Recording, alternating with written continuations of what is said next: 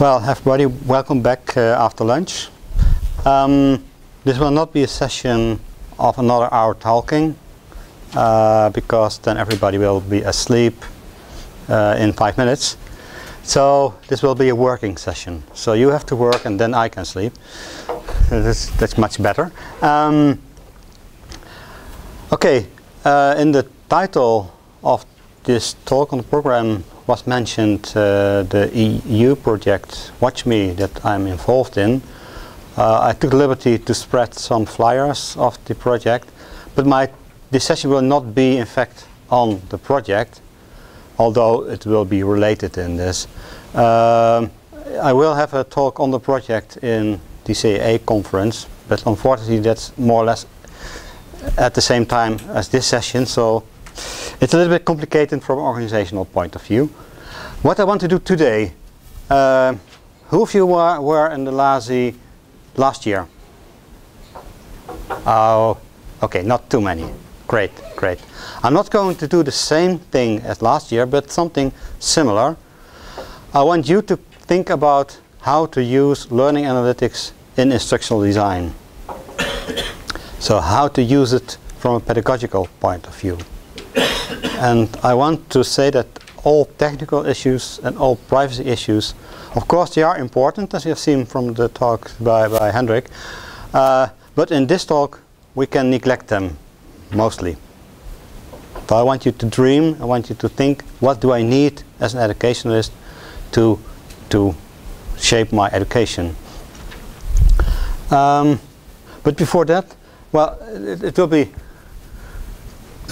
be creative, as I said.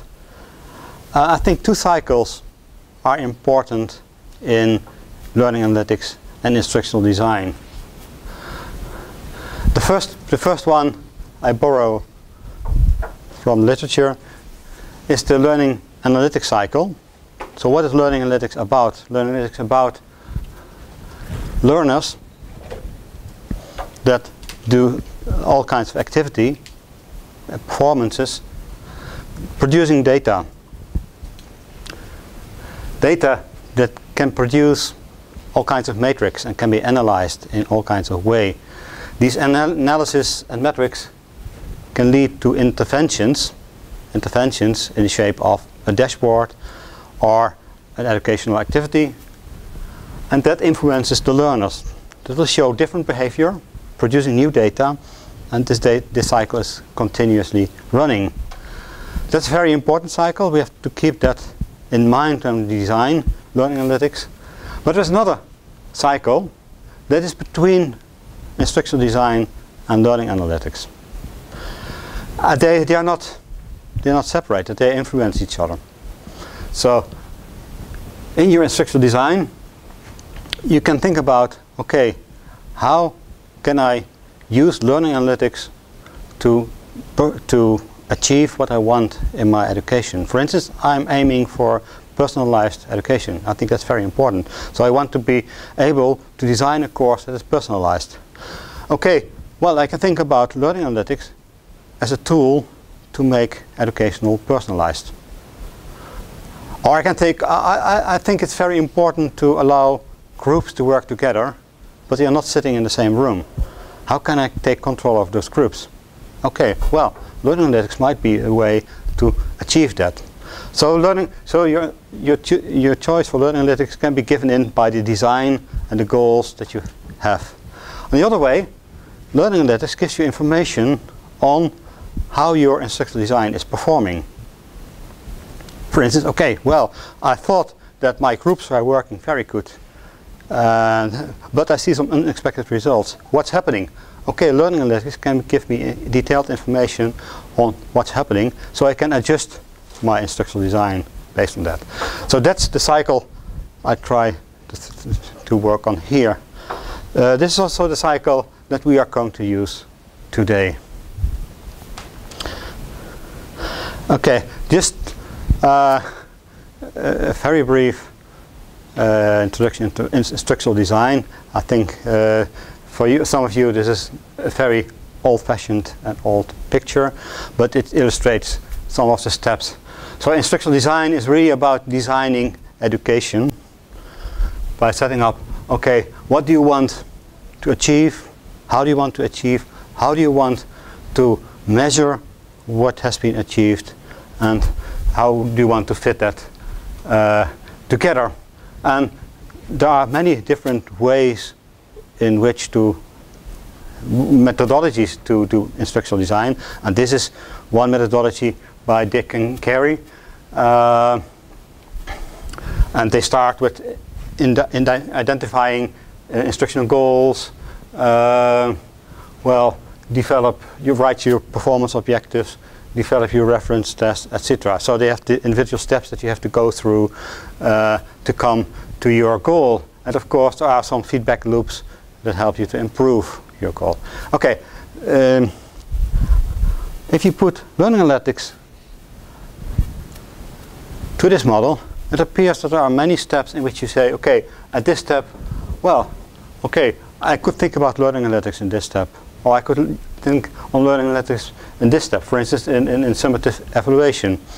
Okay, that's, I think this part, that's what we're doing in Woudschot at the moment. We're combining digital assessment and learning analytics, and this is exactly the spot in which that would fit.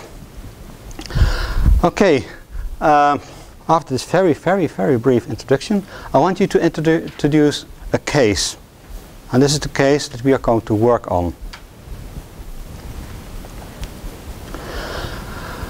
Well, imagine you are organizing a MOOC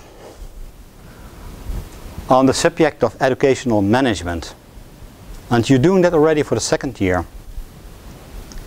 Who does not know what a MOOC is? Okay, no problem, I explain. The MOOC, the word stands for Massive Open Online Course. Massive, it means that it typically attracts a lot of students because it's open, it's free. So there are MOOCs with tens of thousands of students introduced. It's online, so you do it on the computer. That's basically what a MOOC is, an open course online, but typically many students are following it. There are, well, I think the MOOC has been invented 2012, 2011, more or less. The first MOOCs were really very successful, and now you see hundreds of MOOCs appearing all over the world. There are places where you can go and find any MOOC on any subject, mostly on mathematics or on car building or on terrorism, whatever. So you can go to a MOOC, follow the course. A MOOC typically takes 4 to 6 weeks to follow. It takes you a few hours per week to do that. It's totally free. In some cases you can go to the MOOC, after the MOOC, do a test and get a certificate. And those certificates, especially by the high quality MOOCs, are going to be of some value, because there are now schools that accept your certificate as a real performance. And there are companies that say, if you have enough of these MOOC certificates, you can come and work with us. So they are really getting some value. And now you see that a lot of universities are investing in, okay, we also want to develop MOOCs. But as ideas about education change per school, per teacher, there are also very different types of MOOCs. Some MOOCs you follow just a few lectures online, do a little quiz, and then go to the next lecture. Other MOOCs you have to work together, and you have to produce something, and you have to check other people's work. So there are a lot of differences in the activities you have to do in a MOOC. Well, in this case, we have a MOOC on educational management, and there's a lot of need for that, because, well, the management of schools is not always that good, so we need to improve that. Well, in this MOOC, we ask participants to work together in small groups, because that's our philosophy, and they have to discuss in small groups, like groups of 7 to 8 people, online, because it's an online course. They have to discuss online, and they have to do some assignments together. For instance, they get a problem in their school, and they have to find a solution together how to solve the problem. For instance, your budget is cut half, so how do you deal with that? How many teachers are you going to fire, or are you going to close down some of the schools? Okay, so that's the type of task we ask the students to do. Well, these participants, these are not students. These are people from all kinds of different backgrounds. Professionals, maybe students, maybe somebody that already has been retired but is very interested in the subject. So very different types of people. Maybe politicians, and they have all kinds of knowledge levels. Okay, well, there is a problem with MOOC. Otherwise it wouldn't be here. The problem is that too many people drop out. So we have, I have to say, this is not a real MOOC. This is all made up. But let's imagine we have about 9,000 people subscribing, but only 500 really finish the MOOC to the end. So a lot of them skip after 2 weeks and say, okay, I like the first lecture, but I don't have time. I have something different to do. Okay. Well, the group discussions is one of the points that you already noticed that they are not going so well. So some of groups they discuss very well, but a lot of groups they don't discuss at all. And you get some complaints of people, yeah, this is very theoretical, it doesn't connect to my situation at all. I want to have something more personal. Okay, this is your starting point. Well, how could we apply learning analytics to improve this MOOC? So what could we do? How could we use techniques from learning analytics to really help this MOOC and to make it a more successful one? This is our task for this afternoon. How are we going to do that? Well, we are first going to form some groups. And to do that, I want multidisciplinary groups. So I'm going to ask your background. So who of you regard themselves as educational data miners? Only one? One or two? Okay. People that really are number crunchers. No? Okay. Okay, you two have to sit not in the same group, so you have to split up. Yeah. Who are programmers or ICT people? Okay, more of that. So look at each other, don't sit in the same group. Who are educational people? Educationalists or educational researchers? Okay. You're already very nicely spread over the room. Who are management people? Who decide about money? Okay. Yeah. Okay, great, great. Okay, who didn't I mention? Okay, your background. Hybrid, both data analysis and okay, great, great. Okay, so if you could not sit in the same room as the real data crunchers, then that's fine. Okay, I think we can do with 6 groups. I think 6 groups of 4 or 5 people. 1, 2, 3, 4. Yeah, and I won't ask you to organize yourself around the tables, but please do not move the tables because there are how you call it, verlengsnoeren, cables, wires on the floor, taped to the floor, and we don't want to destroy things. So if you please could organize yourself in small groups, 4 to 5 people. Okay, and then I'll explain the next.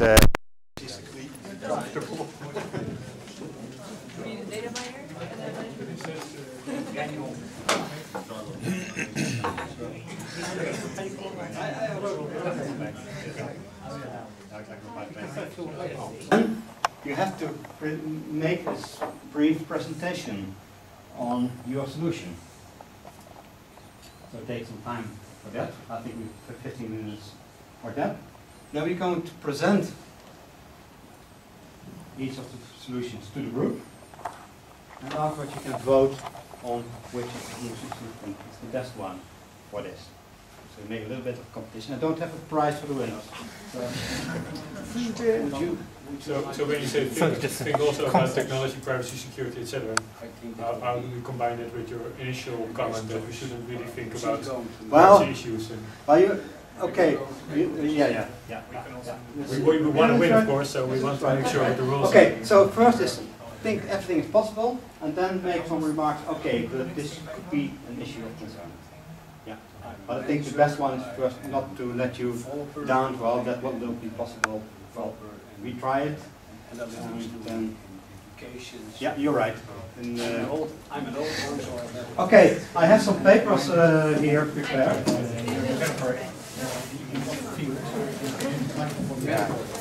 So you can use this to work out your design. Yeah, so you speak letters now. Well, maybe not too big. I say one thing that has a protection and compare that to how groups train and perhaps see whether there is somewhat of a indicator or of some sort where you might say to the moderator, hey, this group might be something where you need to focus on this.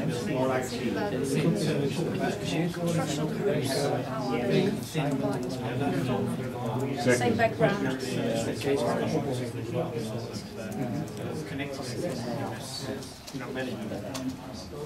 Yeah. Go a step further, apart from just indicating whether something might go right or wrong, and try to deduce what type of people appear to be good matches and what type of people would do. As far as and as far as you have that information available, that will come in later. And it's interesting to see which people actually finish the course, because there's a lot of people who dropped out. Yeah. So yeah, if we can make an analysis of the people who are actually finishing it, we could maybe take some points out of that. Of these guys. Yeah, the background, exactly. Maybe do. Maybe there is a reason behind it. Maybe there's a reason behind. Maybe it's more applicable to their field. I don't know whether the technical can be Very good. solved. So I suspect that at least did some hypothetical. What kind of data do we have? In your field, so provided the answer. Another one is that there are so many courses organized at the same time, and sometimes I want to follow 3 courses at the same time. So I switch from one to the second and then I miss It's going too fast. I mean, would it be something that I then can see other people that also think it's going too fast? So have a sort of button saying it's going too fast or something? No, you can stop selection. You have to No, normally you can download this lecture from to your computer. Yeah, okay, yeah, I understand. Perhaps better group or label sort of different types of behavior. Peers feedback daar weer op krijgt. Dus je kunt heel mooi zelf opzetten.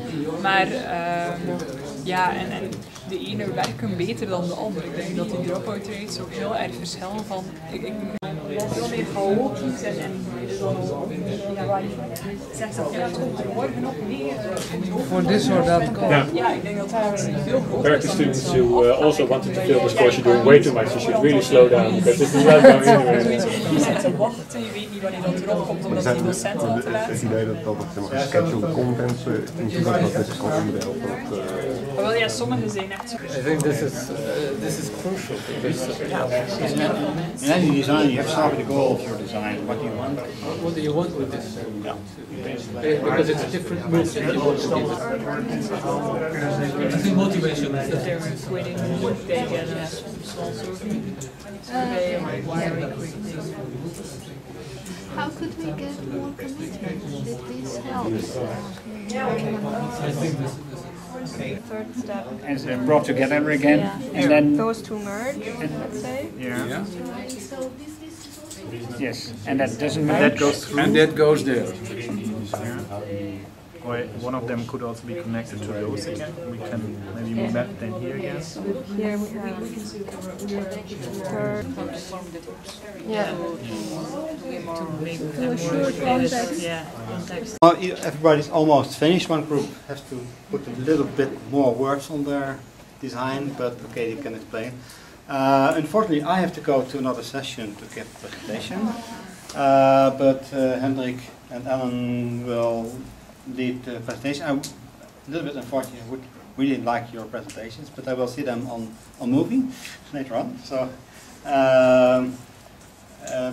well, I think we'll have about 5 minutes presentation for each group and then a small discussion afterwards. I think what I saw from the solutions, everybody is working in totally different directions. And that's of course very nice to see that if you have a vaguely defined task, you get very different solutions. That's okay. I think everybody worked on the idea that you need to set some goals first, because the goals are not clear enough, so you have to do that, as with any instructional design. I think some groups are more on a little bit on the technical side, and the other got a little bit more on the economical side, how to keep as much people inside. But that's I think it's fine. So I have already had to peek at that group, so I know that it's quite exciting what you did. Well, I hope to hear a little bit more in the break later on. See you later on. Well, Henrik. Thanks, Jeroen, for the opportunity. Okay, so I think the plan is this, that I will keep track of time, and if anyone goes over 5 minutes, then they will be brutally murdered. So it's okay? But only softly. So virtually.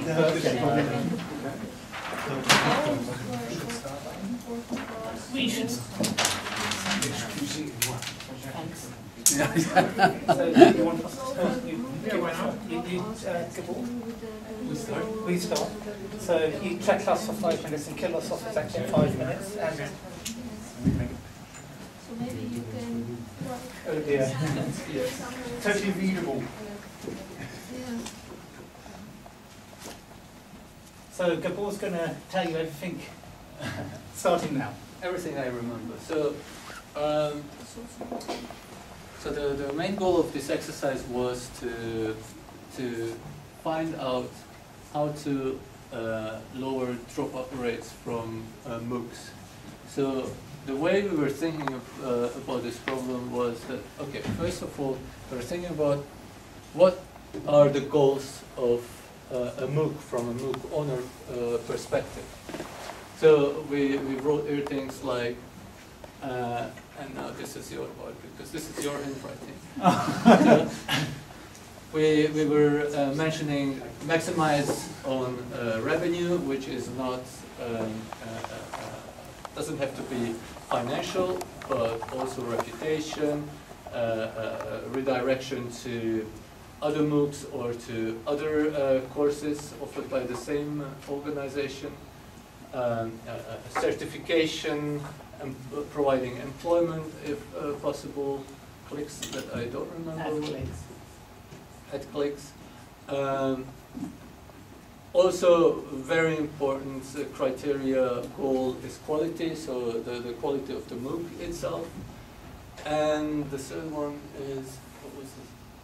Oh yeah, maximize the number of certificates this MOOC owner can provide. Then we were thinking about barriers. So what are the barriers? What might be the main reasons of dropouts happening?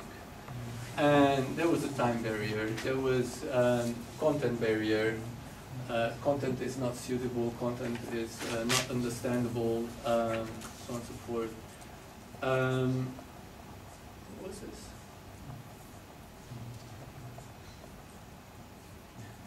Okay, it's not really my problem. Okay. No, I can read the words, I just don't understand context anymore. So choice is an option. So if you have many options of courses, you don't really know what is really for you. A language might be an option. The velocity of learning, socialization. Some people feel isolated during studying in a MOOC. Some people they really express their words more efficiently and much for a much wider community within a special MOOC.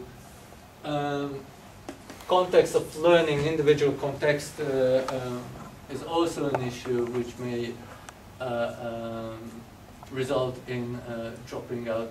Complexity we thought was also one of the barriers. So what we suggested at the end is basically a 3-step process where analytics can add value, and the first one is sort of pre-screening of applicants. So when an applicant applies for a course or applies for a MOOC, we are asking for data about prior learning, prior behaviors in learning environments, individual profiles, what have you not. And based on this pre-screening, we try to basically redirect the applicants to other MOOCs if possible. So see if the MOOC what this person selected really fits to that person. Then once the MOOC started, we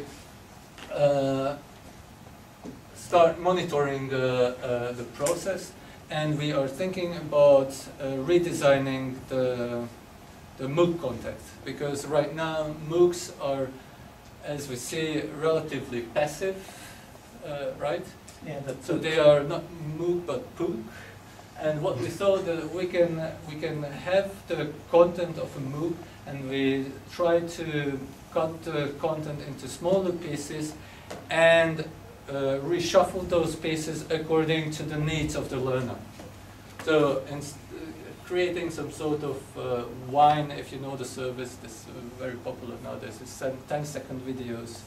So creating VMOOCs, wine MOOCs, where the content is sort of short but very up to the point. So the users can, or the learners can come, and from the given amount of content, they could build up their own curricula. That's 5 minutes, isn't it? So on to the next person. Yeah.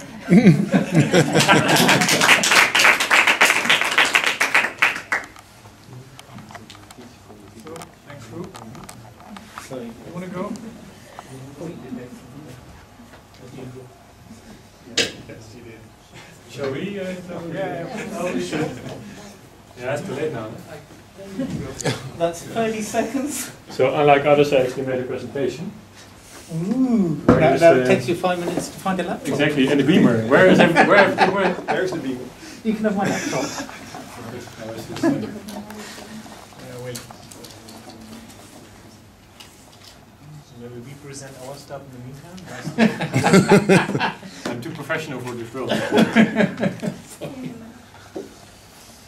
Where's the cable? I cannot use my laptop. You've got 4 minutes.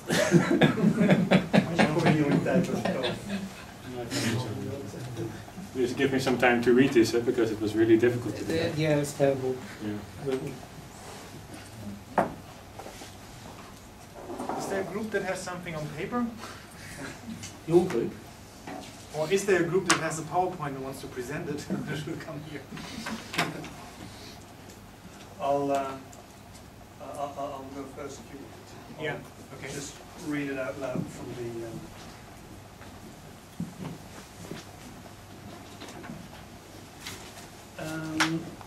Well,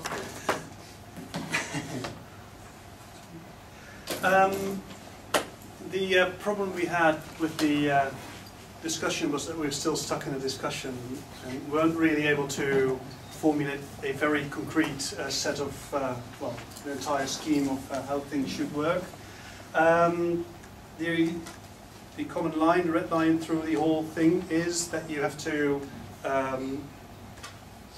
gather your information at several levels, at the level of the individual, at the level of the group, and at the level of the MOOC itself, and how these 3 levels interact with each other.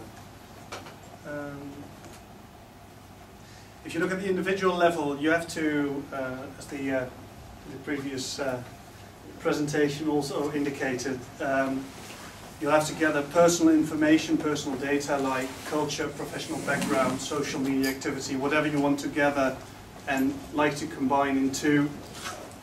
Just think we're sort of this is not my presentation. Stand on step the other back. hand, you've got the personal data that you can use to improve your MOOC and to how do you call it?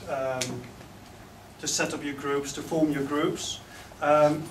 You could also use personal preferences, the individual preferences that you can have people indicate beforehand, but also that you can gather during the course itself or during the setup of the course, and that you can use to either reshuffle groups or make the composition of the groups in such a way that they are able to finish throughout the course and end in a successful manner, giving you a more successful dropout or less dropout. What we also found was that what a very important factor could be, and which you and an aspect that you could gather during the course, is the role that people play in the group. So if you've got a chairman-like person or a contributor or whatever, that you can use that to assemble your groups and make sure that on the basis of that profile that you can increase your success rate. 1 minute left, sorry. 1 minute left, that is no problem, I'll just skip that. We had 3 stages, the pre-stage in which you can gather information, the stage during the MOOC at which you can also gather information, of course, and also adapt the participation of the people, of the individuals in their groups during the MOOC, and our final stage, or the post stage, which you use to gather the information during the course and that you can use to improve next year's MOOC. Okay. And that was more or less what we came up with during this 3/4 of an hour.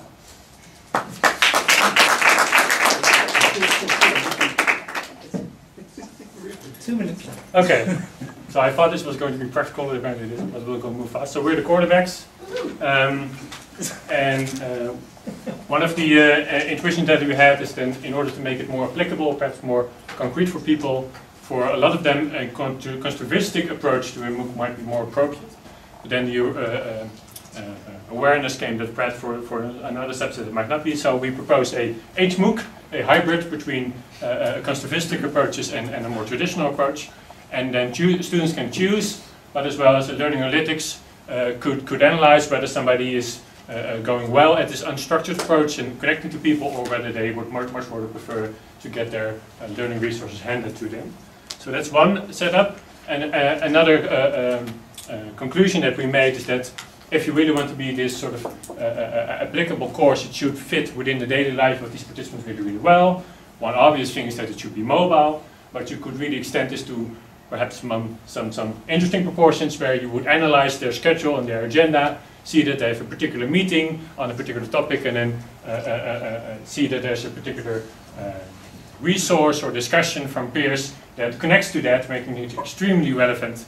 Perhaps scary, but at least extremely relevant as a learning experience. So we had some concrete ideas for what learners could do, both for learners and instructors. First for learners. So one of the things is that I think I skipped one. No. Okay. Oh, there you go. Good. So one of the things is that often in research on MOOCs, it's apparent that participants have different goals. It's not everybody's intention to pass the course. So if you would just ask that at the beginning, you can take that into account when comparing them to students from the year before, but also take it into account when you connect that back to an instructor saying, okay, these people dropped out, but they never intended to stay anyway. Another observation is that MOOC populations are diverse, and this diversity might, apart from being a richness, might also be sort of a problem for really converging to concrete examples that are relevant for everybody.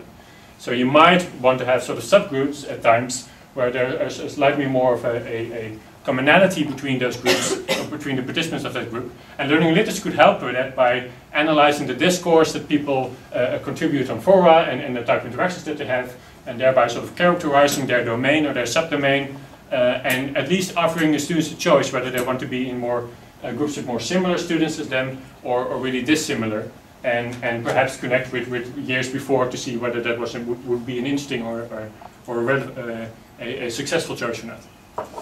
And for instructors, given that the instructor typically has an intended audience, a particular set of people with a particular domain that he or she feels that the course is beneficial to, if you would have this characterization, if you would know that the goal of those people is to pass this course, then you can see whether there's a match or not. And it might be that the people who you thought was supported are really bailing out or are missing connections, and there might be sort of a different group that really feel that they can learn a lot, or that they are learning a lot from this course, which the instruction haven't thought about, and then perhaps can add new resources. And very simple but very useful is to also just ask very explicit feedback when people can say this is not clear, or this is too vague, or I would like to apply this. Can you give a more concrete example?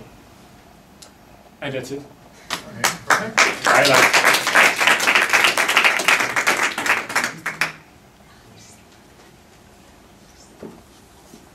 Group from behind. Just disconnected.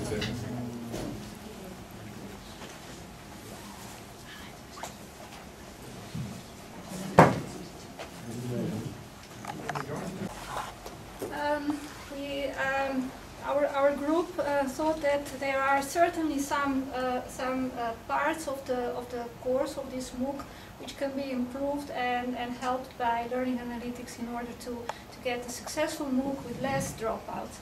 What do we have? We want to get dropouts back, and we want also to have more context-related assignments, which will move motivation up, which will mean that we will get less dropout. So we have a kind of a balance which we have to influence. So to know more about motivation, we have to know more about the people. So here learning analytics can help us in order to get enough information about the people and keep the information known. So we have to have the profiles of the people, and we have to know what people are doing and having their agenda through the whole course, so that we know when they have time and when they can communicate and work together with other people with the same interest. We've also seen that people in the group are very different, so we have to put together people with the same interest to get this high, and then this will mean that we have to know where people are, and we can put learning analytics there to do this work for us.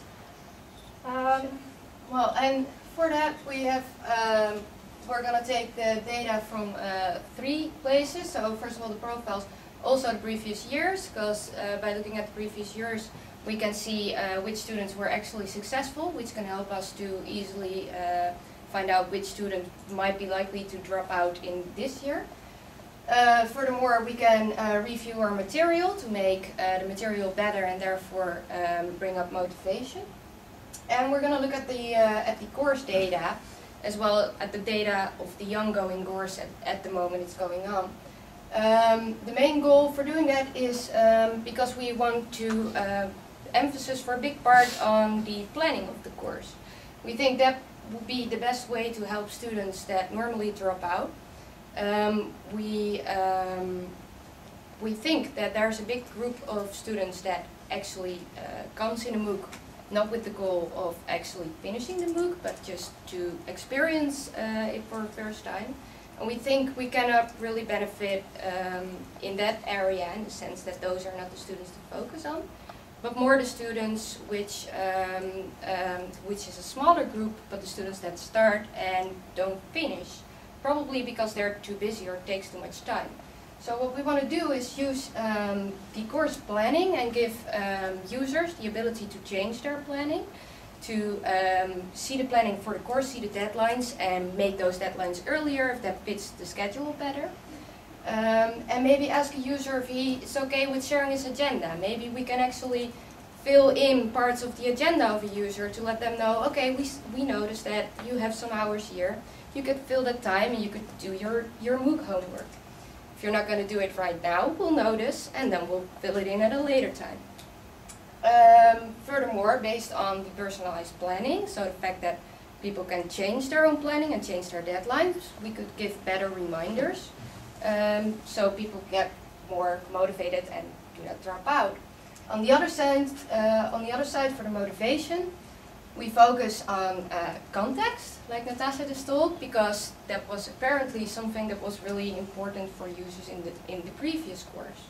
So what we want to do is make that like the main focus of the course by making assignments related to the kind of situations that people apparently want to study. So at the start of the course, we could ask people if they can state their goal for the course, what it is they want to get out of the course. And based on that, we should make assignments on which people can work together based on the situations that they were interested in. So for the grouping part, we also want people to be able to pick their situations and then work together with people on those. And on the other side, we want to group people that can work at the same time maybe, or have similar interest in a different way than the situational one. But in that way, we want to recommend and not so much influence from above. So we make like recommendations to people for whom they could work with. And based on those recommendations, we want the grouping part to be completely dynamic. So it would be possible to find a group of people, come into that group and work together, and then based on the peer review, you will be graded for the amount of effort that you showed in that area. So by making the course more flexible in like different ways, making it more flexible in the sense of planning and making it more flexible in the sense of working together and focusing the content more on the situational approach, we hope to basically reduce dropout and increase motivation. So there are several places where you put learning analytics. Here, actually everywhere. Here for analyzing, here for grouping. You need a stift. Yeah.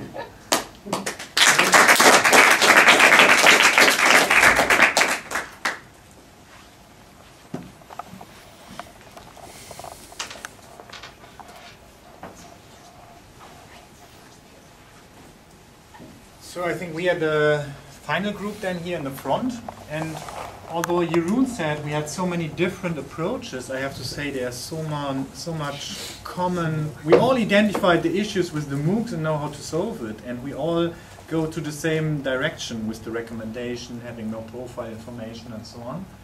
So we also had that here with analyzing the dropout when it takes place, so putting that on a timeline, correlations between profile and dropout to see who drops out and how to get there. Motivation to get over the dropout, and well, we came up with one clear message. Instructional design really sucks. And actually it's not working. So when we talk about learning analytics, it should be more like a decision tree. Huh? So you have the learning analytics interventions in your instructional design, and then you have to follow different decisions, and therefore you have the analytics on different places. So, and then we played with that idea of a decision tree a bit and work with that, and then this figure comes out where we have the instructional design in the middle, very linear actually, following the course, with 10,000 students that start and 500 that do really the assignment at the end. And then we were thinking about, okay, when we start now with our decision tree instructional design, then we have something like maybe again, profile information in the beginning, motivation and other things, clustering these people, and then they have a first split based on their interest to put people together that are interested in the same topics. So we have kind of personalized analytics in the beginning, kind of cold start, and then in a second analytics that's more group-based, where you take then the interaction and the data that's collected over the working together to make further analytics and let them merge. What we do here is kind of, yeah, it's not a MOOC anymore. We're going to personalized learning, basically. We all, huh? So we solve the MOOC problems with personalized learning at the end. So I'm quite surprised that we all kind of come up with the same solution. Do you agree with that, or? Yeah. Yeah. Okay. Well, that's a great session, I would say, huh? So we all start with one class. We are all consultants for all these MOOC providers, Coursera and so on. So if there are no more questions, we can go to the coffee break. And after the coffee break, that is 3:30, we are in the big room with the CAA people and then look for papers that are between computer-assisted assessment and learning analytics and have then the panel discussion there as well.